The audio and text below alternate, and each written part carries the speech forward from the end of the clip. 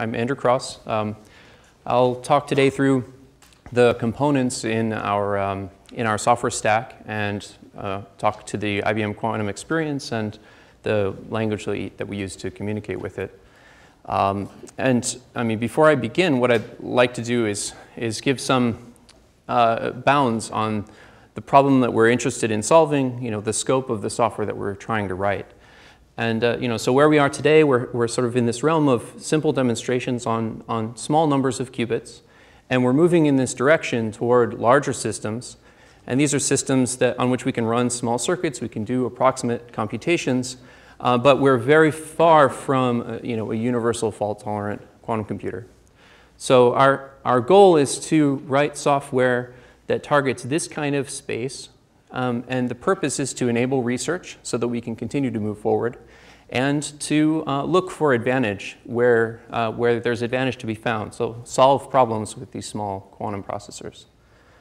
Okay, so in a little more detail, our goal for this software stack, we're going to plan for continued improvement of these devices. Right now we have 5 and 16 qubit devices. You've heard other announcements. And so we're planning for these to increase in size and capability and fidelity. And we want to build software tools so that we can continue working with these devices in the near term. So we'd like to look at things such as short depth circuits, investigating algorithms, looking for advantage. And we're going to be in this era of pre-fault tolerance. So we'd like to explore ways to mitigate the errors that we see in these systems. So we need a framework so that we can conduct experiments, we can run simulations, and we can analyze the data that we get back. We'd like this interface to be independent of the backends because, again, we're going to see new backends in the future. We're going to see new simulation methods. We're going to see new ways of analyzing the results. So we'd like to be able to grow into that. We'd also like to create an infrastructure for rewriting the algorithms that we send, the circuits. And at the very least, if this is meant to be backend independent, we need to take the algorithms and schedule them and map them onto the hardware that we have. So we need an infrastructure for that, and we plan to include that. And then over time, from where we are now to where we plan to go in the coming years, we'd like to expose lower level control interfaces so that you have more control over pulse timing, you have more control over the process of mapping onto the device, more control over the pulse shapes. And we'd like to also move in the other direction as well, so expanding in both directions, introduce some higher level abstractions so it's easier to program. All right. So as a touchstone for this whole talk, I'm just going to keep coming back to this block diagram. So what this is this is not exactly what's going on, but it's a high-level organization of the pieces of the software as we would imagine them. And it's modeled after how you would think of a quantum compiler. Okay, but we're really going to focus on the right-hand side, the lower half of this process. Right, so on the left you have the quantum algorithm, you have some high-level description of it, you have the results you'd like to get. And at some point you generate quantum circuits, and these are stitched together by some kind of classical control. At the moment we have a limited set of classical control. I'll talk about that later. Right, but these quantum circuits are then transformed in some way, and they are sent through an API. On the back end, on our systems, these are converted to pulse sequences. They run in the experiment. There's a set of controllers and whatnot. And these processed results come back through this API. And you can request those results and then analyze them and then continue on. So of these components, right, the quantum experience is everything behind this API. So the hardware, right now, the software that takes the circuits and maps them to pulse sequences. And then there's the API. There's our open interface language. This is something that will be familiar to people who have been in quantum computing. It's a list of gate operations that you can apply to our system. And then this QISKIT software is built around the circuit abstraction so that you can write circuits and transform them and send them to the back end and process the results.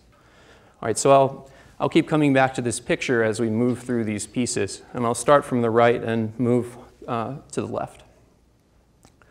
Okay, so I'll start with the quantum experience. And So just to say, so the quantum experience went online about a year and a half ago.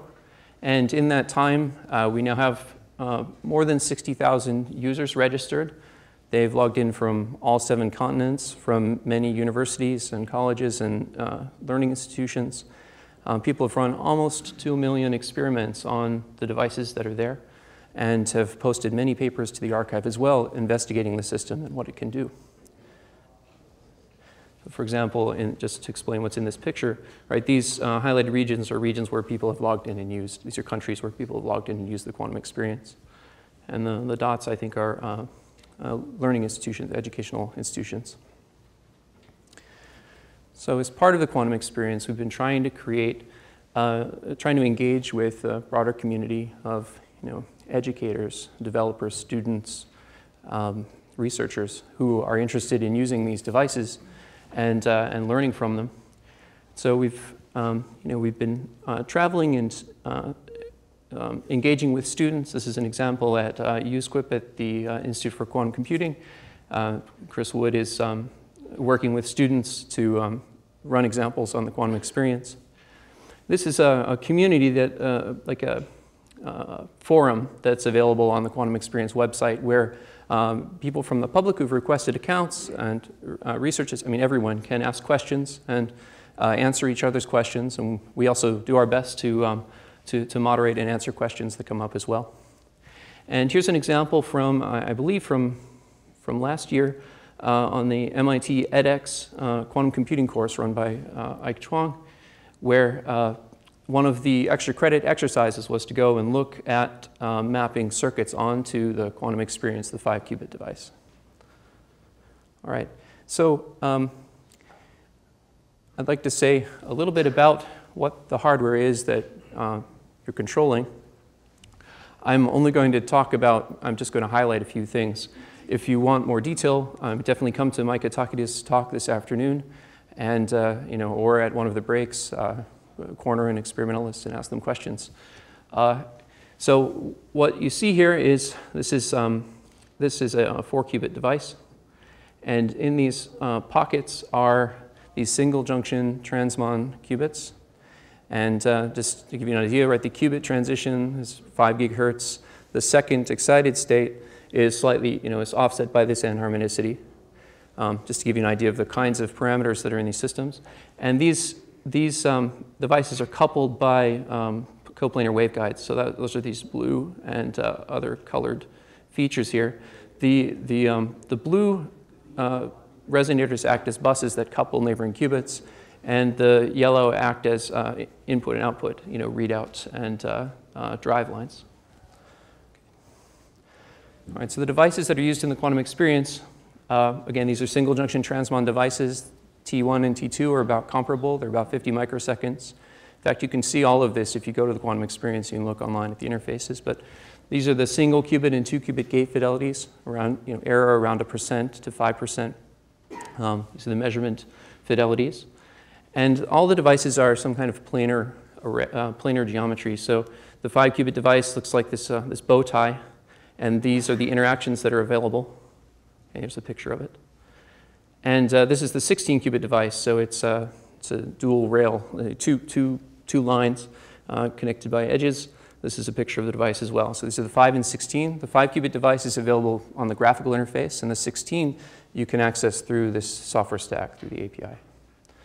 All right, so good. All right, so I just say a few more words about what the gates are in the system, so that when we see them later, you know what I'm referring to. All right. So we need single qubit. We'd like to have arbitrary single qubit gates and then some entangling gates, so we can implement universal digital computation. Here's how these are implemented. So generally, we want to apply something in SU2, some single qubit gate that's arbitrary. We decompose this into Euler angles, so ZY, Z rotations, right? And it happens that these Z rotations are easy to apply by adjusting the phase of a carrier. So they are very accurate and fast. So it helps us to decompose the pulse sequence into something of the form where we have this Z rotation, and then we have some single calibrated gate that we apply in between these phase changes. So that's how these are implemented. If you just want a Z rotation, then you can apply this gate. That's instantaneous, and there's no pulses, right? If you want to apply something that's a power 2 rotation, then you can apply this gate. That's 1 pulse. And then if you want to do something in general with 2 pulses, you can apply that. Right. The 2-qubit gate is a what's called a cross-resonance gate. And I mean, for this talk, what's important about it is that it's directional. So there's a control qubit and a target qubit. And there's one direction where this gate is faster than the other. So that's why we do that this way. And in practice, if you're interested, I mean, this is implemented by a sequence of pulses that correct for some slow fluctuations. All right, so this stands for this frame change, this Z rotation. This stands for a drag pulse. And this stands for a flat top Gaussian pulse, something that's stretched out. All right, so that gives you an idea of the 1 and 2 qubit gates in the system. All right, so if you go to the Quantum Experience website, and you don't even have to log in actually, but if you look at the top, each of the backends, the devices are listed there. This is the latest backend in the sense of having a new topology, a new layout. All right, so this is the 16-qubit device. This is the picture of the mask. These are now you know these are the C0 directions. And what you can also see is the last time the now, I grabbed this right in October, but this is calibrated in the morning and evening, I believe. Maybe it's calibrated once a day. Anyway, you can see the latest calibration there. And then the results of that calibration is characterized by randomized benchmarking. So there's a single qubit gate error across here. This is cut off. There are 16 qubits. Readout error for each qubit, and then the multi-qubit gate error. So these numbers are consistent with what I said a few slides ago. If you want even more information about each of these backends, it's all available on GitHub. So you can go to this URL, and what you can find are, you can find each device. You can see, who's contributed to this device, its history, information about, say, in this case, how the readouts are multiplexed, how the gates are implemented, and over here is an example of how the crosstalk is characterized in the device. Okay, so please have a look at that if you're interested. All right, so those are the devices that are available on the Quantum Experience, and now we'd like to think about programming them. So we've chosen an intermediate representation of our circuits that is, it's based on a quantum assembly language type description. This will be, I think, familiar to many people, right? The model is that you have some register or registers of qubits. You have some set of classical registers. I'll say these, just conceptually, these registers are somehow close to the machine so that you can interact with them and feed back from them eventually. Right? That's what, these aren't meant to represent all the classical memory you're ever going to use in your quantum program. They're meant to represent something close. This is a picture, by the way, from the Quantum Experience, from the composer, where you can take gates and drag and drop them and construct a circuit and then run it. So I'll just say, these are these U1, U2, U3 gates, the single qubit gates. And this is the 2-qubit gate. And the rest of these are constructed from these, or from doing nothing. And there are some other instructions for, well, I'll come back to these later, right? There's a measurement and there's a way of controlling the timing. Okay. All right, so a little bit more detail. Since this is a tutorial, eventually I'm going to get to the point where I'm showing you lots of code. So we'll kind of start going in that direction. This is an example of a program that's written in OpenQASM. So it has these features, right? It has quantum and classical registers, has some way of including definitions of gates. And then, right, it's just instruction after instruction together with what it acts on. And so there are a couple things that I can point out that are maybe interesting or different from other assembly languages. One is that it has a way of hierarchically defining gates. So here's a Toffoli gate. It's defined in here. Right, and it's put here, but that's constructed from C0s and Ts as you'd expect, and those are constructed from Us, right? And it has a mechanism for measurement and feedback. So measurement says where to put the result, and then based on the values of some register, you can apply operations afterwards. Okay? Now, at a high level, what this is meant to express is data dependency. You know, do this, then do this, then do this, and here are the inputs I need to do the next step. There's no explicit timing here. The timing happens later at a lower stage. Philosophically, we want to separate quantum and classical processing as much as we can. This is meant to describe all the quantum computing. And the classical processing should be sort of encapsulated elsewhere. So right now, that's very simple. There's just this if. But in the future, this is sort of the way we like to think. And we'd like the language to be agnostic about the hardware that's on the back end. So just a general circuit description language. We are open to discussion, extension. This is open chasm. So you know, please let us know if there's something you don't like, you want to change. We can talk about it. The specifications are all online.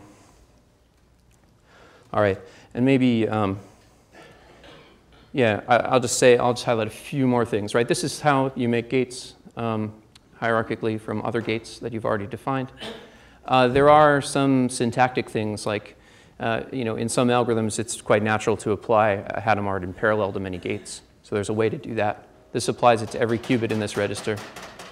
And there's this, so this barrier instruction says, you know, it says don't cross this line, right? So if I have an optimizer that's walking through this circuit, what it's going to do is it's not going to combine these two X's into identity, right? It also affects timing. All right. So that's QASM. And now I'd like to start moving to QISKIT. I'll start first with the API itself. So I'm also going to focus mainly on the Python implementations of these components. So I'll talk about the API, and then I'll talk about the SDK. All right. All right. So the idea is that so there's a web API. It's a REST API, and you submit requests to it, like the backend I want to use, the set of circuits I want to run. These right now are given as QASM circuits, and how many times to run each of them. It's pretty simple. So you submit this request.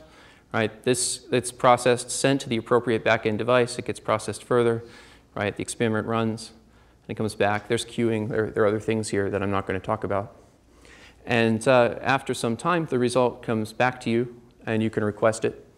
And you know, it includes the probability that you see each outcome string, how long it took, other kinds of information. What's one of the important pieces, though, is that it gives you a collection of data that corresponds to the calibration, the most recent calibration before your experiment, which is always, it's good to have and be able to combine with your results. You can also make requests like, you can ask for a lot of information about each backend and some information about the queue.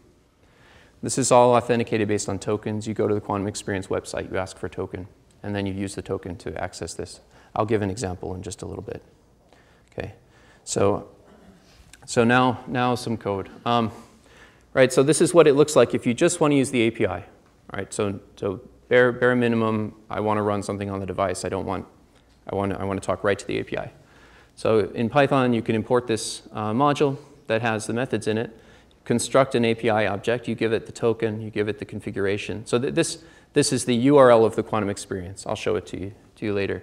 And this is some long string of characters. Once you've created this API, you can say what backends are there. And it's going to send back a dictionary of backends. And you can look at the names of these. So for each backend, let's look at its name, as long as the backend is available. So backends may become unavailable if they're being calibrated or if they're taken down for some other reason, right? So you can check that. And this comes back and it tells us that 2 devices are available. This is 5 and 16. And there's an online simulator. Okay? And if we want details, we can go into this backend dictionary and look up 1. And we get all the information that's available for that backend. For example, one of the more important pieces of information is how the qubits are connected. Okay, so this says pairs of qubits on which you can do a 2-qubit gate. All right. So now if you want to directly use the API to run a circuit, here's how you would do it. You need to generate the QASM code, so here it is. This is code that makes a bell state, right? I have two 5-qubit registers. I apply Hadamard to one of the qubits, a controlled knot between that qubit and another one, and then I measure them both. Okay? Specify the back end, how many times to run this experiment, and then it goes. And you get back a blob of data. And I mean, this has a lot of information in it, but what's important to follow up now is the ID of this job. So you can grab this, put it in this call, and check whether or not it's done yet. Okay? So that's it. And then when this is complete, you can go and retrieve this, and this will contain all the information. It'll contain what was run, when it was run, calibration data, everything. And among all that data, one of the things you can ask for are these counts. So for each time through this circuit, we get a string, an output string, so the value of this register C. And so this is returning the value of that register C and how many times we saw it out of the total number of shots we requested. All right. Now, so that's great. So you can run quantum circuits. You can run them through the API. Maybe you don't want to work with the API at this level. What if you want to do something that's more complicated? What if you want to optimize your circuits first and send them in? What if you, what if you want to use a higher level language to construct your circuits? I mean, it's not very easy to program to this API. So, we'd like to build on top of this. And so that's what we're doing here. We'd like to, I'll just continue here. So let me go into some of the details. All right, if you're interested in downloading this and trying any of this for yourself, everything's available starting from here. So if you go here, you can follow from these links to any of the information you need. So just to point out, right, the code is all open source. It's on GitHub. There are tutorials, documentation, and a link to the quantum experience directly from here, as well as how to get started. Now I'll go through this in more detail in just a couple minutes. Let me highlight a few of the places you can go from this landing page. So there is documentation for this software. It includes how to get started using it, as well as documentation of the code itself. So whatever level you're interested in looking at this code, you can do it through the documentation. And we've included some of our thinking in terms of how we have currently organized the code. The software is developed openly. It's all on GitHub. You can see our process. You can see who's contributing to this, and the things that are currently being worked on through pull requests. We've been very fortunate that people outside of IBM have been interested in contributing as well. The flow is essentially if you want new features, you would open an issue and we would discuss it.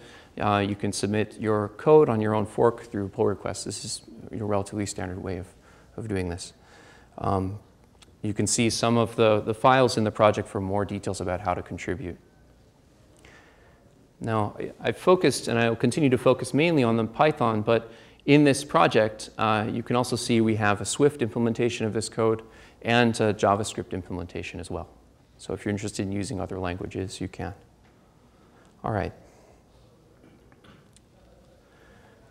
All right, so the SDK is, the QISKIT is organized around a quantum program object. And this program object is a collection of quantum circuits that are all somehow related. So the way in which they're related is that the quantum program has a set of quantum and classical registers associated with it. You create those. And then you build circuits. And then you can run those on some back end, get the results, and bring them back. Okay? In the process, you may rewrite them to run on some target backend if you have limited connectivity. Right? To do that, there is a component that rewrites the circuits. We've taken to calling this a transcompiler, and this is the reason we do this is that we want to emphasize that our goal is not to go from a high-level language all the way down to the lowest level code that can run on our system. We want to rewrite chasm to chasm, so we're sort of going horizontally. It's a limited scope right now. We want to take our input circuits and we want to make sure they run on the back end, and we want to make sure we eliminate as many gates as possible before we do that. Okay? Among the back ends, it includes simulators as well. So this is the simulators we have are also part of this project. All right. So how do you get started? Right, so you can get two components from the repository. One is a set of tutorial Jupyter notebooks. So you can grab these directly from GitHub and download them. And then there are two ways that you can download this QISKIT software. If you're interested in writing code or looking at the code, you can grab it from GitHub, or you can simply run pip install and you'll get the latest stable version of it. Okay? So then if you want to get started, if you have, say, Anaconda installed and Jupyter installed, then you just install QISKIT and then start Jupyter. And if you want to use an online device, so if you want to use one of the quantum experience devices, there's one other step you have to do. You need to go to the quantum experience website under your account and get the API token there, and then substitute it here. So you put in your token and put in the quantum experience URL. Okay? These are also in a file called qconfig in the repository. You can fill them in there if you like to. All right. So now I'll walk through in the last part of the talk a very simple example from start to finish, and a couple ways of looking at what comes out of that example. All right. All right. So the first thing we need to do is make this quantum program object that will encapsulate everything we're doing in this experiment. All right. And this has methods that are generally, they're in the category of, constructing these circuits and manipulating them. It lets you import and export to this QASM text format, and you can interface with backends, obviously. Anyway, so this is what it looks like to get started. So you make this program, you create a quantum register or 2 or 3. This is the name that will appear in the QASM text, and this is the Python object to manipulate it. Similarly with the classical registers. All right. So then this is what it looks like to build a basic circuit for a Bell state. So make a program, create a 2-qubit register, and create a classical register for the results. Okay? So now we have all the objects we need. Now we can create a circuit, Bell, that we'll use to build up the circuit, right? And on this object, we can apply gates so these gates live here. They live in something that we call the extensions. And if something's not there, you can add new extensions. And they add new methods onto these circuit objects. Right? I'll say more about it in a second. Right? But this Hadamard CNOT as you'd expect to make this state. Now, we'd also like to measure it, and we may want to measure it in several different ways. So let's begin by measuring it in the Z basis. So we'll make another circuit. It uses the same quantum registers. And here we just measure all of Q into all of C. All right? All right. So let me just say a couple words about what's in this standard extension. The short answer is that everything that is in the, if you click advanced on the quantum experience, all the gates that are there are in this extension. It's more or less what you would find in a quantum computing textbook. So, the single qubit gates that you're familiar with, like Clifford plus T. These are the U gates that are fundamental in our system right now. 2-qubit gates. These are controlled versions of these single qubit gates. Toffoli, measure, reset. Reset is not supported on the hardware right now. Okay? And then there are a few other construction methods, and this will grow. Right now it's relatively basic, but you can take a gate, apply it, and then invert it. And you can add classical controls to the gates. This will work in the simulator, but again, not on the experiment. Okay, so that gives you some idea of what's there. Sure. Gate actually work on the back end like that, or do you have only on the simulator? I believe the 3-qubit gate should work through QISKIT. So because it will be, I'm sorry? On the actual hardware. Yeah, I believe it should. So it should be mapped down to 2-qubit gates and single qubit gates, and then those should be mapped onto the hardware. Yeah. All right. So we've constructed these circuits. How do you get some more information? There are some methods to access this, right? So you can say, what circuits do I have in this program? What registers do I have? What classical bits do I have? Things you might need to know. And if you want, you can ask for those circuits back in QASM form. And they come back in essentially the same way that you programmed them. They're not rewritten in any other basis. Okay. All right, so for this Bell example, you want to measure in more than the z basis because you want to see that these qubits really are entangled. All right, so to do that, we may want to measure, say, in the x basis. So we can create a new circuit to measure x, apply Hadamard to that register, and then measure it. And now we can take these pieces and compose them. So there's a plus operator that acts on circuits, so you can begin to stitch together more complicated circuits from these basic pieces. So now we build the two circuits we're actually interested in running, make the Bell state, measure it in the z basis, make the Bell state, measure it in the x basis. Okay? Now we want to run it. So we say, well, what backends are available? If you just type this without setting up anything, what you would get back is the list of local backends. So on my machine, this is two Python simulators and a C simulator. Okay? And if you set the API and you make the same call, added to the list, this list will be all of the online backends as well. So the simulator that runs remotely and the quantum experience devices. And of those, you can ask for the ones that are the online backends. Okay. So now let's run the Bell state example. All right. We set up the API again. Now in this step, what we're going to say is how are the qubits connected? So give me this map of couplings. So ask for the backend configuration, get the couplings. And now we say run the Z measurement circuit and the X measurement circuit in one job. You know, put them all together and send them through the API at once. And here's how the qubits are connected on this QX4 device. Run this 1,000 times for each circuit. And this will go through the API. It'll come back. This call is blocking, but there are other calls that'll submit everything, and you can come back later and check. And so after a while, you can ask this result object for the results for each circuit. So in this case, measuring in the Z basis, we see some output like this from this 5-qubit device. And in the X basis, we see this. And I mean, what you can notice is that most of the outcomes are 0, 0, and 1, 1, as you'd expect for a Bell state. And these in the middle, these are errors. Okay? Similarly, in the X basis, you see something just like that. Okay? So you see them correlated regardless of the basis you measure it. All right. All right.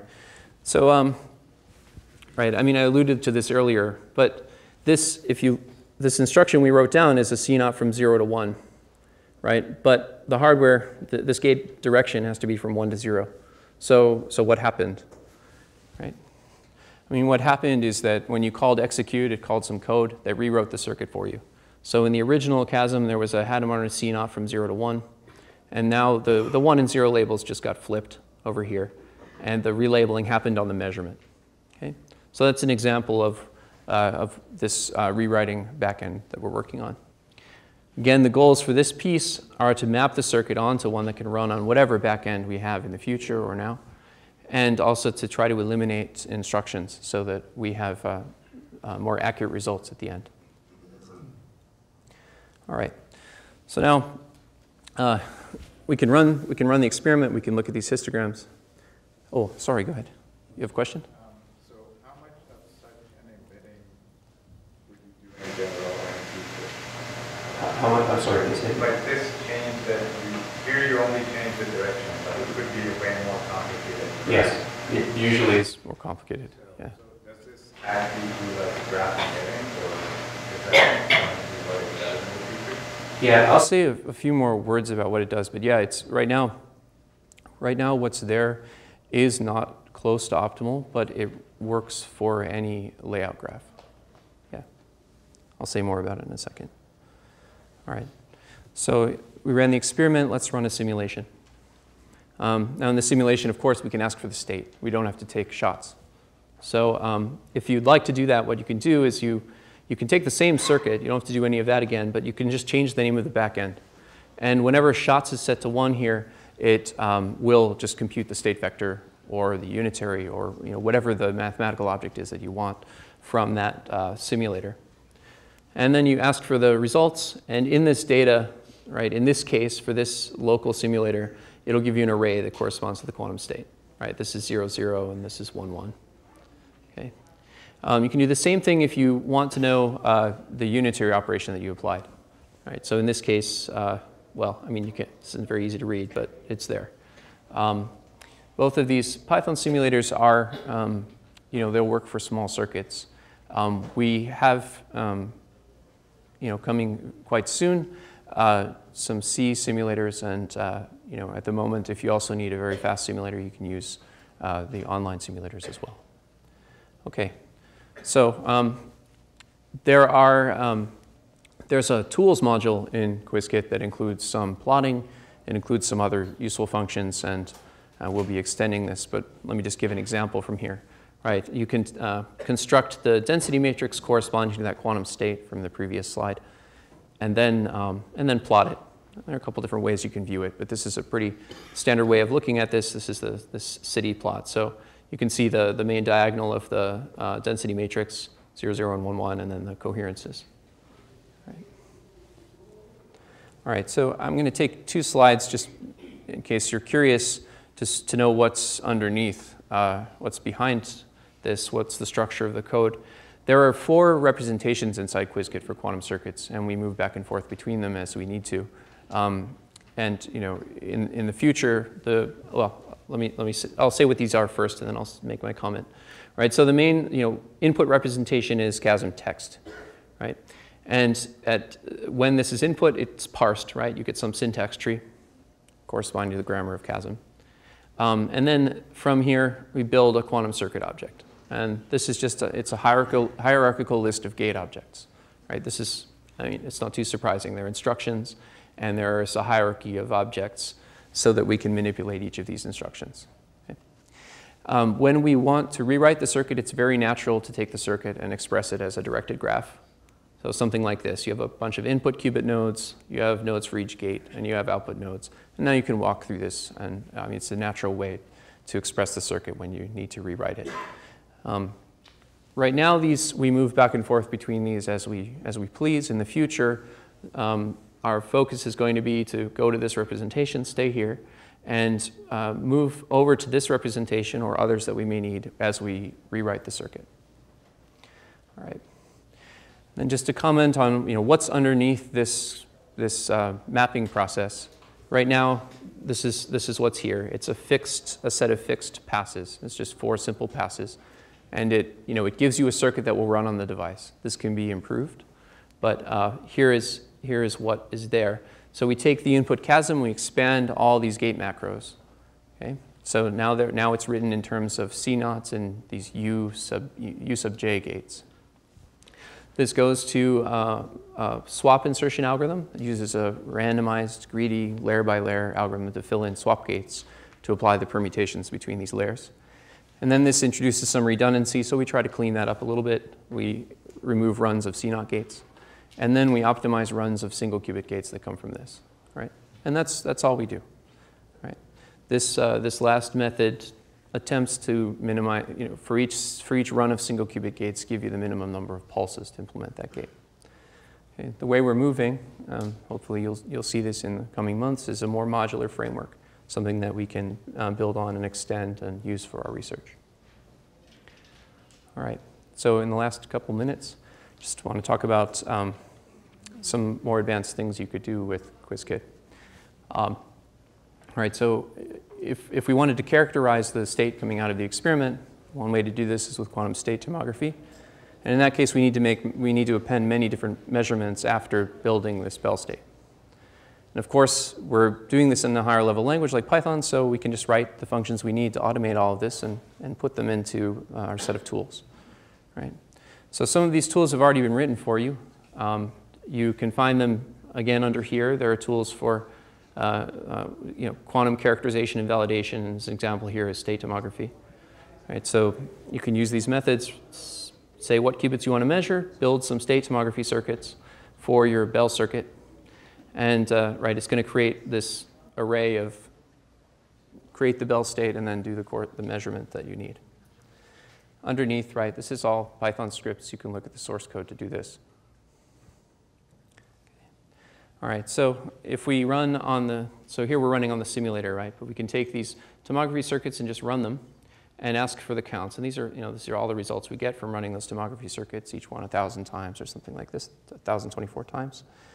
And then there are methods here that will let you put that data in a form that can be processed and then put it into a fitter, the details of which are in this code you can look.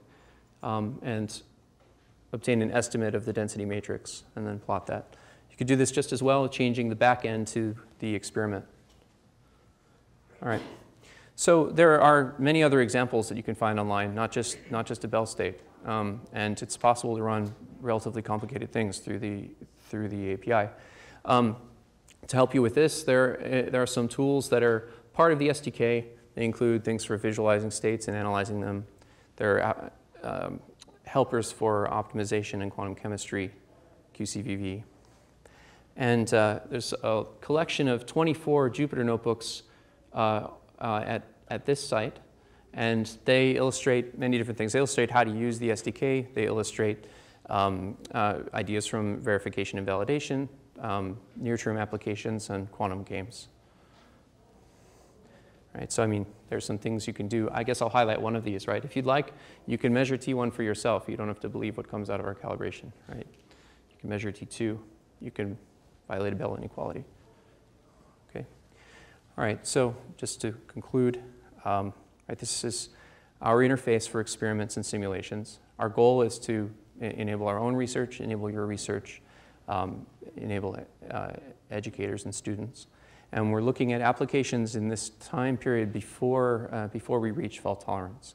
So, you know, that is our goal right now. And we have a growing software stack. We're going to keep building tutorials, keep adding examples, and you know, plan to use this for quantum experience and access to other devices. It's a completely open source process, so you can expect to see new releases periodically. And we have ongoing projects right now to improve pieces of our infrastructure, improve our simulators, visualizers, change our back-end interfaces, things like this. So if you're interested now or at any point in time, you can go here and have a look. If you'd like to contribute code, you can go here. And if you'd like to participate in discussions that help us define our next steps with this, we have a Slack channel that you can join. It's, if you'd like an invitation, you can go to the QISKIT landing page, and there's a link right at the top that you can click to join and come talk with us on this community. All right, with that, thank you.